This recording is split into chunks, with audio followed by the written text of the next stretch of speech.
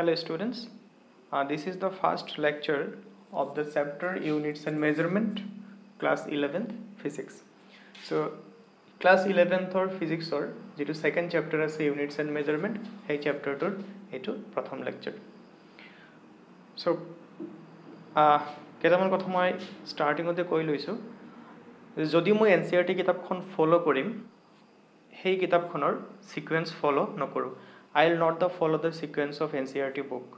So in NCERT book, the dimension is discussed at last of this chapter. But I will discuss the dimension in this lecture itself. NCERT kitabkhonot dimension to last ot alochona korise, moi dimension khini first ote alochona korim. So hey gutei khini bostu alochona kora hobo kintu hey sequence ot alochona kora nohoy. So ei khini kotha moi prothomote koi loisu. So first of all we will discuss physical quantity. Physical quantity mane ki physical quantities are those quantities which can be measured directly or indirectly and in terms of which the law of physics can be expressed. So physical quantity hol hebila quantity jibilak ami directly nai by indirectly measure koribo paro aru jibilakor sahayot physics or jiman law ase hey law bilak ki kora hoy express kora hoy. To ami itimodhe class 10 loike ami kisuman law pai ahisilo. So there was something called Newton's law, F equal to ma.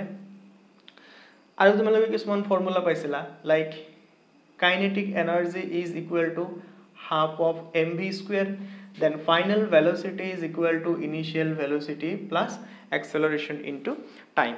So ei bilak hol physics or law. তো ইয়াতে যিবিলাক quantity তুমি ব্যৱহাৰ কৰিছা force মাস acceleration energy মাস speed acceleration time এই সকলো quantity কি হ'ব all these quantities are measurable. You can measure all these quantities directly or indirectly and these kind of quantities are termed as physical quantity. এনেকুৱা quantity কি বুলি কোৱা হয় physical quantity বুলি কোৱা হয়. তো আমি কেইটামান एग्जांपल লও physical quantity কি হ'ব পাৰে length আমি জুখিব পাৰো না তো length will be a physical quantity. mass আমি জুখিব পাৰো গতিকে mass কি হ'ব physical quantity হ'ব. তাৰ পিছত time আমি জুখিব পাৰো এটো এটা physical quantity হ'ব. হেইবিলাক আমি জুখিব পাৰো আৰু এইবিলাকৰ সহায়ত কি কৰা হয় physics ৰ law বিলাকো express কৰা হয়. আৰু কি থাকিব পাৰে ইয়াতে যিবিলাক পালো আমি হেবিলাক লিখিব পাৰো স্পিড আমি জুখিব পাৰো স্পিড এটা physical quantity হ'ব. আমি কোনো এটা জাগাৰ এৰিয়া জুখিব পাৰো area will be a physical quantity. acceleration will be a physical quantity. আৰু কি হ'ব পাৰে density হ'ব পাৰে force হ'ব পাৰে হয়নে তাৰ পিছত ভলিউম হ'ব পাৰে প্ৰেসাৰ. তো এইবিলাক আমাৰ কি হ'ব physical quantity হ'ব. তো physical quantity এর আইডিয়াটো নিশ্চয় তোমালোকৰ অকমান ক্লিয়াৰ হৈছে. তো আকৌ কি কৰা হয় can categorize the physical quantities into two parts. আমি physical quantity বিলাকক দুই ভাগত ভগাব পাৰো. এটা কোৱা হয় fundamental বা base physical quantities আৰু এটা হল derived physical quantities. এটা আমাৰ কি fundamental ইয়াতে লিখিছো কিছুমান কোয়ান্টিটি কি বুলি কোৱা হয় ফান্ডামেন্টাল বা বেস কোয়ান্টিটি বা বেস আৰু বাকি বিলাকক কোৱা হ'ব ডিৰাইভড কোয়ান্টিটি. তো ফান্ডামেন্টাল কাক কয় আৰু ডিৰাইভড কাক কয় আমি থুলমূল আইডিয়া এটা লব বিচাৰিম. তো fundamental physical quantity কোনবিলাক fundamental physical quantities are those quantities which are independent from other physical quantities. যিবিলাক কি হয় independent হয় যিবিলাকৰ মানে মেজাৰমেন্ট বেলেগৰ ওপৰত ডিপেন্ড নকৰে হেনেকুৱা কোয়ান্টিটিক আমি কি বুলি কম fundamental quantity বুলি কম. আমি যদি ইয়াতে চাও length বস্তু এটাৰ length if we consider the length of this marker pen এই lengthটো কি ইয়াৰ মাসৰ ওপৰত ডিপেন্ড কৰিবনে টাইমৰ ওপৰত ডিপেন্ড কৰিবনে ডিপেন্ড নকৰে আৰু এই লেংথটো আমি ইন্ডিপেন্ডেন্টলি আমি কি কৰিব পাৰো এক্সপ্ৰেছ কৰিব পাৰো. গতিকে লেংথক আমি এটা কি বুলি কম fundamental quantity বুলি আমি কম. So length will be treated as a fundamental quantity. Similarly if we talk about mass বস্তু এটাৰ mass কি হ'ব মাসও কি থাকে ইন্ডিপেন্ডেন্ট থাকে মাস আমি বেলেগৰ সহায় লৈ কিনে আমি জুখিব লগা নহয়. To measure the mass of a body or of an object we do not need the help of other quantities. Therefore mass can also be treated as fundamental quantity. Similarly, time ki hobo? Time will also be a fundamental quantity because time ki nokore belek quantity upor depend nokore. Eti ami jodi aru baki quantity ami sabo jao, ami jodi speed or kotha kobo jao, speed kintu fundamental nohobo. Kyo nohobo swa?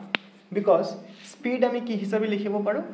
Speed ami likhibo paro distance upon time. So look, speed can be expressed in terms of other physical quantities. So therefore, speed will not be a fundamental quantity and speed will be a derived quantity. Next, we can take example of say area.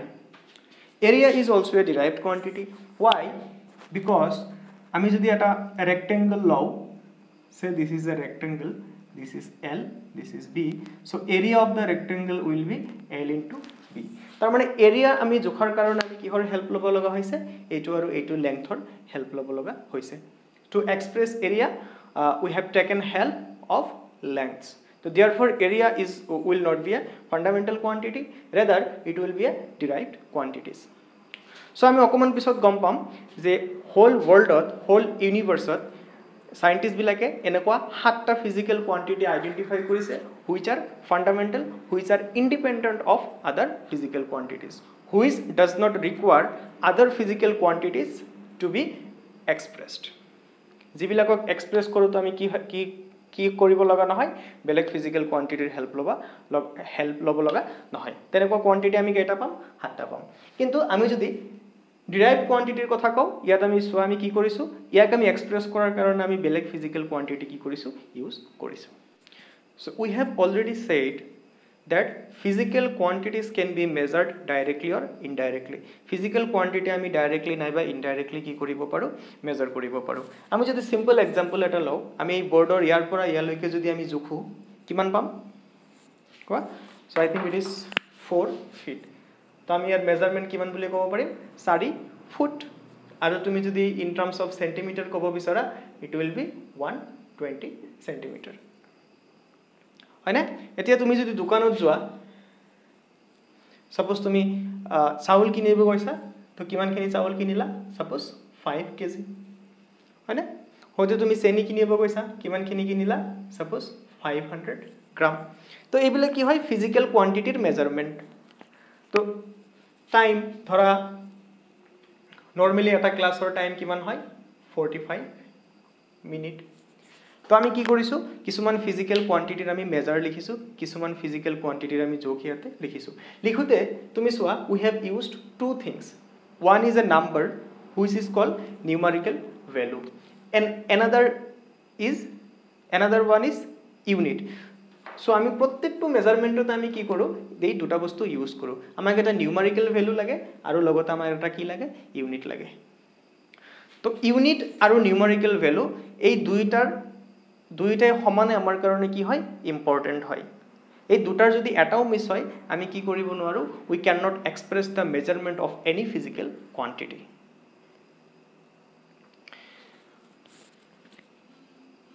এতিয়া আমি ইউনিটের বিষয়ে অকমান কথা পাতিব বিচাৰিছো.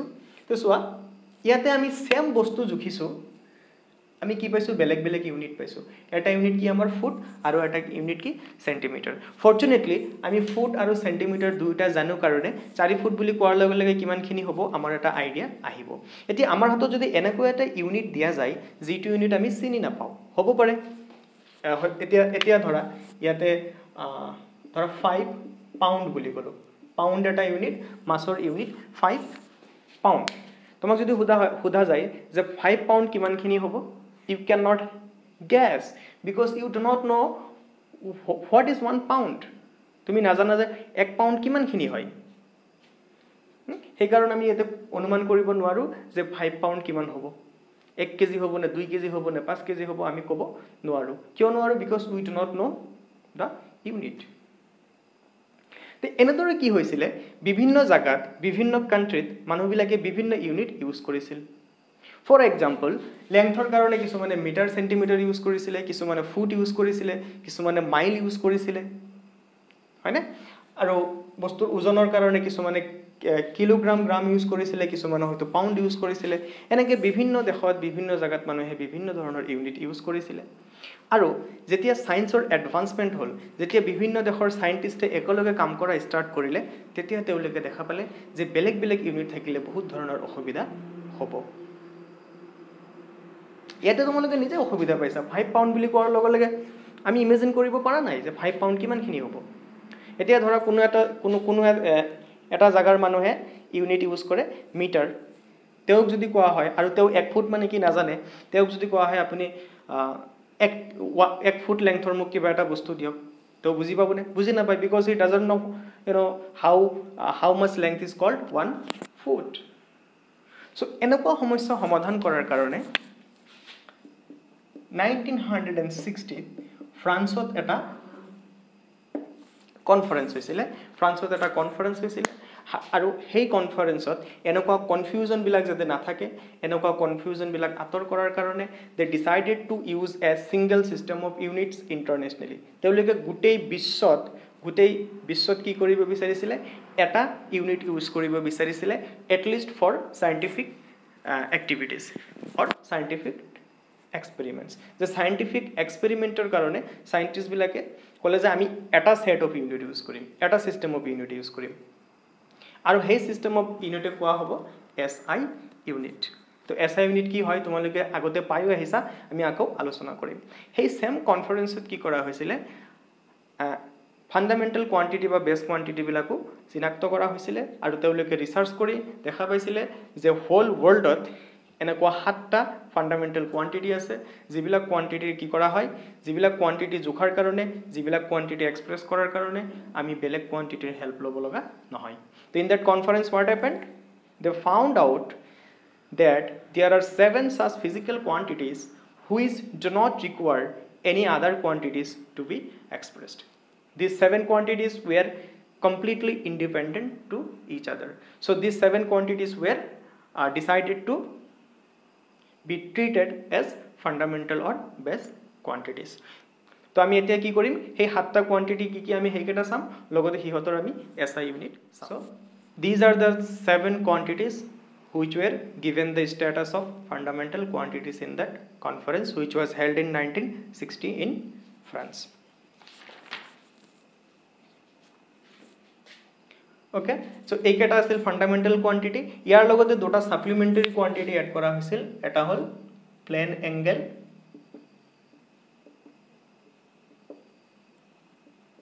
আৰু এটা হ'ব সলিড এংগেল। ওকে, তো মাছ মানে কি আমি জানো, লেংথ, টাইম, টেম্পাৰেচাৰ মানে হ'ল উষ্ণতা। আমি জানো ইলেক্ট্ৰিক কাৰেণ্ট মানে যিটো আমাৰ বিদ্যুৎ প্ৰবাহ, সেইটো জানো। চ' লিউমিনাছ ইণ্টেনচিটি, এইটো হ'ল পোহৰৰ ইণ্টেনচিটি, সেইটো আমাৰ দৰকাৰ নাই। Will not learn about it. Actually we will not need these quantities in our higher secondary courses. Amount of substance, পদাৰ্থৰ পৰিমাণ, এইটো আলোচনা কৰিম। কি কি ইউনিট হ'ব পাৰে? পাউণ্ড হ'ব পাৰে, কেজি হ'ব পাৰে, গ্ৰাম হ'ব পাৰে। বাট সেই কনফাৰেন্সত ইয়াৰ কাৰণে যিটো SI ইউনিট ডিচাইড কৰিছিল সেইটো হ'ল কিলোগ্ৰাম। আৰু চিম্বলত এইটো কেনেকৈ লিখে? কেজি বুলি লিখে। চাবা আমাৰ SI চিষ্টেমত ইউনিট লিখাৰ নিয়মো আছে। নিয়মটো হ'ল যে আমাৰ গোটেইকেইটা লেটাৰ কি হ'ব? স্মল লেটাৰ্ছ হ'ব। Okay, so there is a certain rule in writing the SI units. The rule is that all the letters will be of lower cases, and in the symbol also you have to use the lower case. আৰু মাজত কোনো ধৰণৰ dot বা point নাথাকে। লেংথৰ ক্ষেত্ৰত foot, mile এইবিলাক আছিলে, লগতে মিটাৰ, কিলোমিটাৰ এইবিলাক আছিলে। তো ডিচাইড কৰা হৈছিলে যে SI চিষ্টেমত আমি কি ইউজ কৰিম? মিটাৰ ইউজ কৰিম, আৰু চিম্বল হ'ব স্মল m। টাইমৰ ক্ষেত্ৰত আৱাৰ, মিনিট, ছেকেণ্ড, ডে এইবিলাক হ'ল আমাৰ ইউনিট। বাট SI চিষ্টেমত আমাৰ কি ডিচাইড কৰা হ'ল যে ছেকেণ্ডক আমি কি বুলি ল'ম? SI ইউনিট বুলি ল'ম। টেম্পাৰেচাৰ জোখাৰ আমাৰ কি কি স্কেল আছে তোমালোকে জানা? ডিগ্ৰী চেণ্টিগ্ৰেড আছে, তাৰপিছত কেলভিন আছে, ফাৰেনহাইট আছে। বাট in SI system De decided two use Kelvin as the unit of temperature. So Kelvin is a name of a scientist.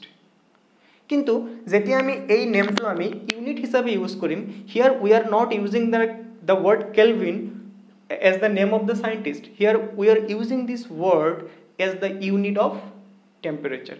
In this case you have to write this K in lower case. আমি K to small letter লিখিব লাগিব যেতি আমি complete Kelvin unit or নামটো লিখিম. But আমি যেতি symbol লিখিম যেতি এটো scientistৰ নামেৰ এটা unit থাকিব আৰু হেতু যেতি আমি symbolত লিখিম then we have to write it in upper case. এটো আমি capital letterত লিখিব লাগিব. একেদৰে ইলেক্ট্ৰিক কাৰেন্টৰ unit কি এম্পিয়াৰ. সায়েন্টিস্টৰ নাম বাট আমি এটো ক্যাপিটাল হিসাবে নিলিখো কাৰণ ইয়াতে আমি সায়েন্টিস্ট জনক বুঝোৱাৰ কাৰণে আমি এম্পিয়াৰ লিখা নাই. ইয়াতে আমি এম্পিয়াৰ কি বুঝোৱাৰ কাৰণে লিখিছো ইলেক্ট্ৰিক কাৰেন্ট বুঝোৱাৰ কাৰণে লিখিছো. Here we using this word ampere not as the name of a scientist but as the unit of electric current. That's why you have to write this A in lower case. But যেতি আমি সিম্বলত লিখিম তেতি আমাৰ A টো কি হ'ব capital লেটাৰত হ'ব. Similarly, luminous intensity,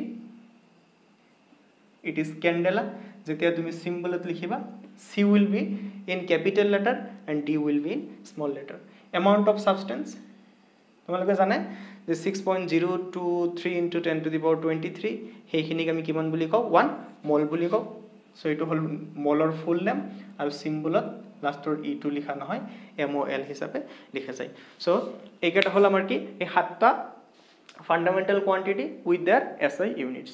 এতিয়া কিতাপত তোমালোকে এই SI unit বিলাকৰ definition চাই লবা. Now you look the definitions of all these SI units in your book. Definition মানে কি যে আমি 1 মিটাৰ কাক কম 1 কেজি কাক কম কেনেকৈ আমি ডিফাইন কৰিছো সেইখিনি বস্তু কিতাপত তোমালোকে নিজে পঢ়ি লবা. সো এই সাতটাৰ বাহিৰেও আৰু আমাৰ দুটা কোৱান্টিটি আছে. এটা হল প্লেন এংগেল কোণ যেটো নরমালি আমি কোণ কাক জানো যেনেকৈ দুটা যদি আমি সাইড লও this is known as plane angle.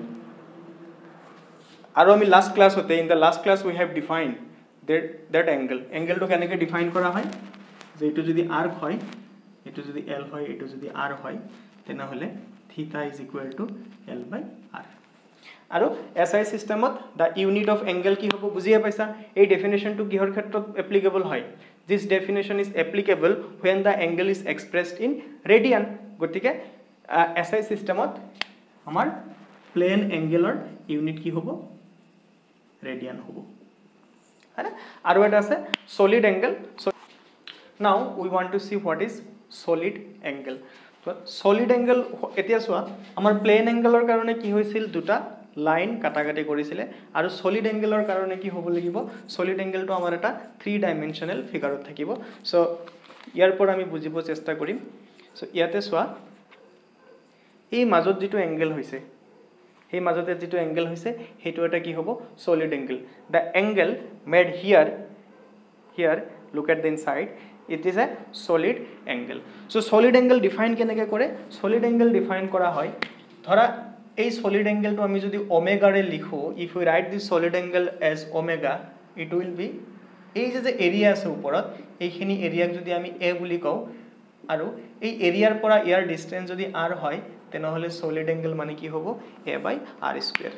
so what is that a is this much area and what is r r is the distance from this area to this point where all the planes meet. যত গুটেগটা প্লেনে কি কৰিছে meat কৰিছে.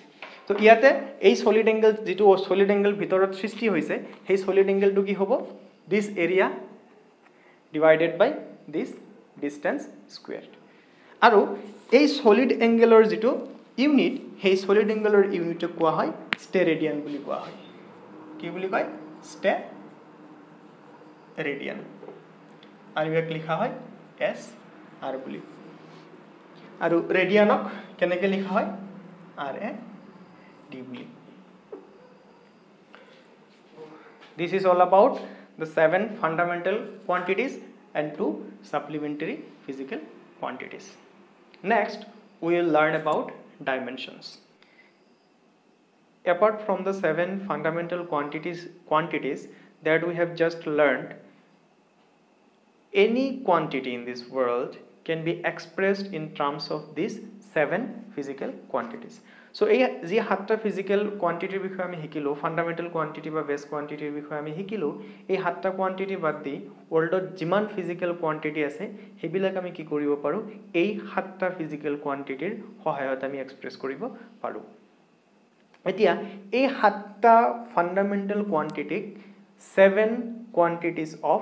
7 dimensions of physical world বুলি কয় কি বুলি কয় these 7 fundamental quantities are known as 7 dimensions of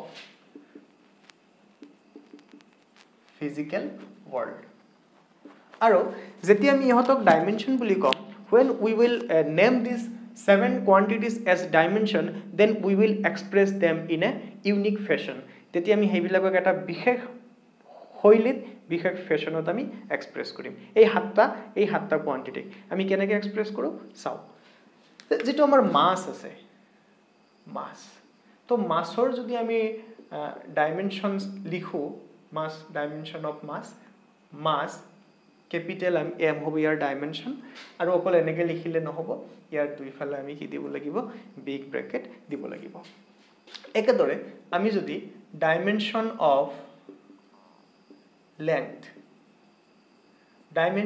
length লিখা হয় এনেকে ক্যাপিটাল এল লিখি দুটা big bracket dimension of length এর পিছত কি আহে টাইমৰ ডাইমেনশন লিখা হয় ক্যাপিটাল টি ৰে তেনেকে টেম্পাৰেচাৰৰ ডাইমেনশন লিখা হয় ক্যাপিটাল কে তাৰ পিছত ইলেক্ট্ৰিক কাৰেন্ট আছিল ইলেক্ট্ৰিক কাৰেন্টৰ ডাইমেনশন লিখা হয় ক্যাপিটাল এ ৰে তাৰ পিছত কি আছিল আমাৰ লুমিনাস ইন্টেন্সিটিৰ ডাইমেনশন তাৰ যেটো ইউনিটৰ সিম্বল আছে সেই ইউনিটৰ সিম্বলকে ব্ৰ্যাকেটত সুমুৱাই দিয়া হয় টেম্পাৰেচাৰৰ পৰা বাকি গুটেই গেটা তাৰ পিছত এমাউন্ট অফ সাবস্টেন্স আছিল তো এমাউন্ট অফ সাবস্টেন্সৰ ডাইমেনশন লিখা হয় মল হিচাপে ইয়াতে আমি প্ৰথম অৱস্থাত we will concentrate only in these 3 dimensions তো আমি প্রথম অবস্থাত যিখিনি বস্তু আমি শিকিম সেইখিনি বস্তুত আমাৰ বাকি বস্তুখিনি আমাৰ ইউজেই নহয় okay in the first part of physics we will use only these 3 quantities and in second part we will include this and for electric current we will learn in second year only and luminous intensity we will not even use this quantity and these two mole is basically used in chemistry so in physics probably we don't have to use this dimension or physical quantity so prothom obosthat hoidya hote ami ki korim our whole focus will be on these 3 dimensions or in these 3 quantities hol etia ami ahisu asol kotha loike so ekhine ami buji palo ei hatta amar ki hol dimension 7 dimensions of physical world etia ami aro eta bostu hikibo lagibo hetu hol dimension of physical quantity what dimension of physical quantity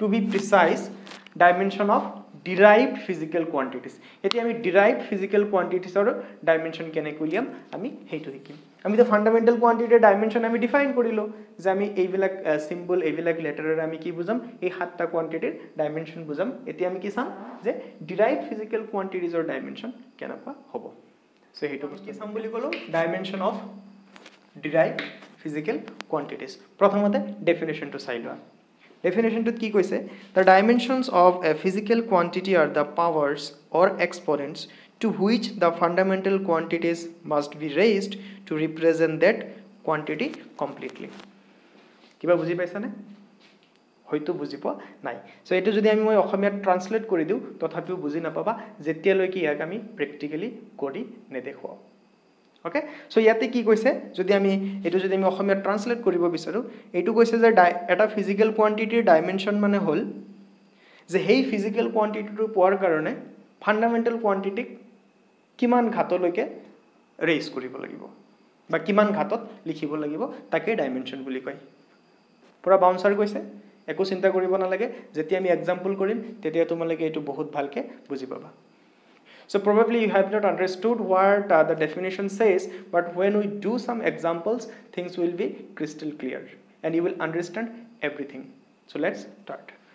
So প্রথমত আমি এটা derived quantity লৈছো যেটো হল area. এইখিনি কৰাৰ আগতে মই আৰু এটা কথা মেনশন কৰিব বিচাৰিছো which is very important. So আমি অকমান আগতে পাইছিলো যে dimension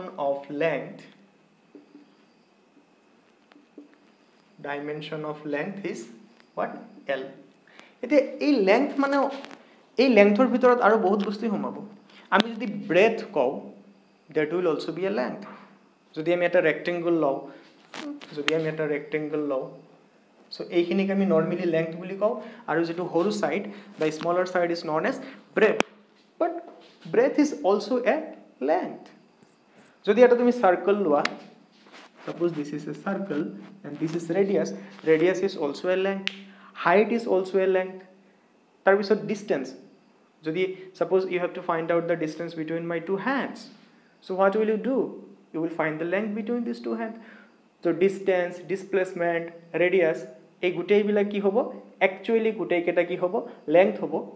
Moi jodi aru simplify koribo bisaru, any physical quantity which has the unit meter, foot, etc. are length. ইয়াতে radius হক আমি length বুলি ভাবিব লাগিব, height হক length বুলি ভাবিব লাগিব, breadth হক length বুলি ভাবিব লাগিব, displacement হক length বুলি ভাবিব লাগিব, distance হক length বুলি ভাবিব লাগিব. So গুটেই বস্তু কেটাৰ ডাইমেনশন কি হ'ব? L হ'ব. So কৰবাত তুমি distance পাইছা, এটো ভাবিব না লাগে distance ইয়াৰ ডাইমেনশন কি হ'ব? What will be the dimension of distance? Distance is nothing but length. Therefore dimension will be L. I think this is clear. Secondly, second কথাটো হল angle, solid angle, numbers. এইবিলাকৰ কোনো ডাইমেনশন নাথাকে. যিকোনো number 2, 3, 4, pi, √2 যদি আমাৰ এমে number যদি আমাৰ হাতত থাকে, that number will not have any dimension. Hall trigonometric ratio, no dimension, logarithmic function, no dimension, number, no dimension, angle, no dimension. I think it is clear to you. Now, আমি যেটো কৰিব বিচাৰিছো হেইটো start কৰো. Okay, সে আমাৰ হাতত আছে এৰিয়া আৰু খুদিছে এৰিয়াৰ ডাইমেনশন উলিবা. তো যেতিয়া আমাৰ হাতত এটা ডিৰাইভড কোয়ান্টিটি থাকিব আৰু আমাক ডাইমেনশন হুদিব, তেতিয়া আমি কি কৰিব লাগিব? ইয়াক আমি ফান্ডামেন্টাল কোয়ান্টিটিত এক্সপ্ৰেস কৰিব লাগিব. আমি কেনেকৈ ফান্ডামেন্টাল কোয়ান্টিটিত এক্সপ্ৰেস কৰিম? এতিয়া আমি যদি ৰেক্টেংগুলাৰ এৰিয়া লও, length into breadth, তো length breadth দুইটাই কি হয়? Fundamental quantity, because breadth is length. যদি আমি এটা সার্কুলার এরিয়া লও, if we take the area of a circle, circular area কি? pi r square. So here to fundamental quantity taise, because pi has no dimension, because it is a number, and r means what? Radius mean length. tar bisot ami jodi eta sphere or surface area lo, sphere or khetrot kiman ahibo? 4 pi r square. এতিয়া তুমি যদি মাইনুটলি observe কৰা, তুমি যদি ভালকে observe কৰা, তুমি কি দেখা পাবা যে এৰিয়াৰ কাৰণে, প্লিজ বি অ্যাটেন্টিভ, বহুত ইম্পৰ্টেন্ট বস্তু. তো এৰিয়াৰ কাৰণে আমাৰ কি হ'ব? আমি কেইটা লেংথ মাল্টিপ্লাই কৰিব লগা হৈছে? সবতে দুটা লেংথ মাল্টিপ্লাই কৰা হৈছে. ইয়াতো লেংথ ইনটু লেংথ স্কয়াৰ, এইবিলাকতো ডাইমেনশন নাই. গতিকে আমি কি কম? এরিয়াত ফান্ডামেন্টাল কোয়ান্টিটি অকল কি আছে? লেংথ আছে. কেইটা লেংথ মাল্টিপ্লাই হৈছে? দুটা লেংথ. সো লেংথৰ ডাইমেনশন কি? L. গতিকে ইয়াতে কি হ'ব? L into L, তাৰ মানে কি হ'ব? L square. ওকে, লাহে L স্কয়ার. এরিয়া উলিয়াওতে আমাক মাস লাগিছে না? Do we require mass to calculate area? Do we require time to calculate area? No. Therefore, we will write the dimension of area in this fashion. Dimension of area. Okay, প্রথমতে MLT লিখিলবা. মাস আছে নেকি? নাই. Length কেটা? দুটা. Time কেটা? নাই. গতিকে এরিয়ার dimension আমি কেনেকে কম? আমি এটো এনেকে লিখি. The dimensions of area of area are 0 in mass. Massot kiman 0. Tar pisot 2 in length and 0 in time. এই যে কৈছিলে there are dimensions of a physical quantity are the powers to which a fundamental quantities must be raised. সেই বস্তুটো তুমি ডাইমেনশনত লিখিলে গম পাবা যেতিয়া তুমি এৰিয়া পাব লগা হৈছিলে মাছৰ পাৱাৰ কিমান হৈছিলে 0 সেই কাৰণে আমি কৈছো যে মাছৰ ডাইমেনশন কিমান 0 লেংথৰ পাৱাৰ কিমান কৰিব লগা হৈছে 2 সেই কাৰণে আমি কৈছো যে ইয়াতে লেংথত ডাইমেনশন কিমান 2 the dimension in length is 2 and dimension in time is 0 next আমি ডাইমেনশন উলিয়াম ভলিউমৰ তুমি ভলিউমৰ যিকোনো এটা ফৰ্মুলা মনত পেলোৱা ওকে মোৰ মনত পৰিল 4/3 পাই r কিউব কিহৰ ফৰ্মুলা এটো স্ফিয়াৰৰ ভলিউমৰ ইয়াতে চোৱা এইখিনি ডাইমেনশন নাই r মানে হল ৰেডিয়াস কিমানটা আছে পাৱাৰ 3 আছে তো r মানে ৰেডিয়াস মানে l গতিকে l কেইটা আছে তিনিটা মাস আৰু টাইম আছে নে নাই গতিকে m 0 টাইম 0 তো হদে আমি কি কৰিব লাগিব ডিৰাইভড কোয়ান্টিটিৰ ডাইমেনশন উলিওৱাৰ কাৰণে ডিৰাইভড কোয়ান্টিটিটো ইন টাৰ্মস অফ ফান্ডামেন্টাল কোয়ান্টিটিত লব পৰা আমি হ'ব লাগিব এতিয়া মই আৰু এটা এক্সাম্পল কৰি আছো স্পীডৰ derived quantity so প্ৰথমতে ইয়াক তুমি কি কৰা ফান্ডামেন্টাল কোয়ান্টিটি দিয়াক লৈ যোৱা ফৰ্মুলা ইউজ কৰি স্পীডৰ ফৰ্মুলা মানে কি আছিল ডিসটেন্স বাই টাইম ফান্ডামেন্টালত আহি গৈছে ডিসটেন্স মানে লেংথ ইজ ফান্ডামেন্টাল টাইম মানে time is also fundamental next তুমি কি কৰা ডাইমেনশন লিখা যেতিয়া ডাইমেনশন লিখিবা প্ৰথমতে আমি ইয়াতে কৰি লৈছো ডিসটেন্সৰ ডাইমেনশন কি লেংথ টাইমৰ ডাইমেনশন t তাৰ মানে l t ইনভার্স কিমান হ'ব 1 হ'ব মাইনাস কি হয় হ'ব কাৰণ এটো কত আছে ডেনোমিনেটৰত আছে তো স্পীডৰ ডাইমেনশন লিখিলে মাস নাই l এটা টাইম -1 গতিকে আমি কি বুলি কম যে dimensions of speed are 0 in length 1 in 0 in mass 1 in length and -1 in time আৰু এই যে বক্স টাইপ বস্তুটো কি বুলি কোৱা হ'ব এই বক্স টাইপ বস্তুটো কোৱা হ'ব ডাইমেনশনাল ফৰ্মুলা কি বুলি কব কোৱা ডাইমেনশনাল ফৰ্মুলা তাৰ মানে এইটো যে m to the power 0 l t to the power -1 with this big bracket ইয়াক আমি কি কম it will be known as the dimensional formula for speed আৰু এইটো বস্তু কি হ'ব ডাইমেনশনাল ফৰ্মুলা ফৰ ভলিউম তো সোৱা আমি স্পীডৰ dimension উলিয়ালো m0 m to the power 0 l t inverse 1 velocity ৰ এক্স্যাক্টলি কি হ'ব সেম ডাইমেনশন হ'ব কি হ'ব ভাবিছোৱাচোন ওকে কমেন্ট সেকশনত জনাবা কিয় velocity ডাইমেনশন আৰু স্পীডৰ ডাইমেনশন সেম হ'ব নেক্সট আমি আৰু কিহৰ ডাইমেনশন উলিয়াম কোৱা ওকে এক্সেলাৰেশনৰ ডাইমেনশন উলিয়াম কিহৰ এক্সেলাৰেশন ওকে এক্সেলাৰেশনৰ ফৰ্মুলা কি এক্সেলাৰেশনৰ ফৰ্মুলা কাৰোবাৰ মনত আছে নে নে পাহৰিছা the formula for acceleration was change in velocity divided by time interval তো বেসিক্যালি উপৰত কি আছে velocity আছে তাৰ মানে velocity by time এতিয়া নিজকে সুধা now ask yourself do you know the dimension of velocity and do you know the dimension of time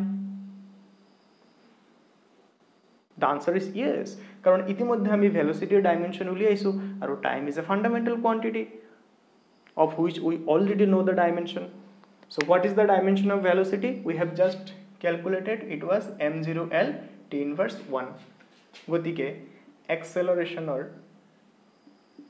dimension কিমান হ'ব উপৰত বহাই দিয়া velocity আছে উপৰত হয়নে here it is velocity so put the dimension of velocity here it is m0l t inverse 1 then dimension of time is t so m0l1 t কিমান হ'ব so -1 so -1 it will be minus 2. So this is the dimensional formula for acceleration. Next ki calculate koriba. Next ami dimension sam forcer. Ki hor forcer. To force formula kwa forcer formula ki asile forcer formula asile mass into acceleration. Okay, now again ask yourself, do you know the dimension of mass? Yes, we know the dimension of mass because mass is a fundamental quantity and its dimension is capital M. Then do we know the dimension of acceleration? Yes, we have just found out the dimension of acceleration. Jodi ami kiba karonot dimension of acceleration na janilu heten tetia ami dimension of acceleration uliabo loga hole hoy. If we did not know the dimension of acceleration, then we would have to find out the dimension of acceleration at first, then we would have to put the dimension here. But since we know the dimension, or we have already found out the dimension, we can directly put this value here. So okay, now let us, okay, force, so dimension of force. Now you just write the dimensions of the quantities that is in the right hand side. So mass or dimension hol m, acceleration or dimension hol m0 L t inverse 2. So total m kiman ta hobo 1 plus 0 1, L kiman ta eta aru time kiman minus 2. So what is the dimension of force? Actually, what is the dimensional formula for force? It is ml t inverse 2. And the dimensions of force are 1 in m, 1 in L, and minus 2 in t. That means 1 in mass, 1 in length, and minus 2 in time. Okay, quickly I mean aro eta dimension uliao. Okay, next keyword dimension uliam kinetic energy dimension uliao. Kinetic energy in Assamese we call it goti shakti. Goti shakti formula ki asil? Kinetic energy formula karbar monot ase na? Ki asile? Half of mv square mass into speed square. Right? Formula likhar pisot you have to ask yourself, do I know the dimension of mass? Yes, I know. Do I know the dimension of speed? Yes, I know. Okoman agote ami ki korisilu? Dimension uliaisilu. Half ami likhim na? Do we have to write this half? No, karon moi okoman agote koisu that numbers, trigonometric ratio, angles, logarithmic functions, these things has no dimensions. Gotike half or kono dimension na lage, so we should not be worried about this half. So jodi ami kinetic energy dimension likhibo bisaru ki hobo half neglected mass or dimension m into speed or dimension m0 L t inverse 1.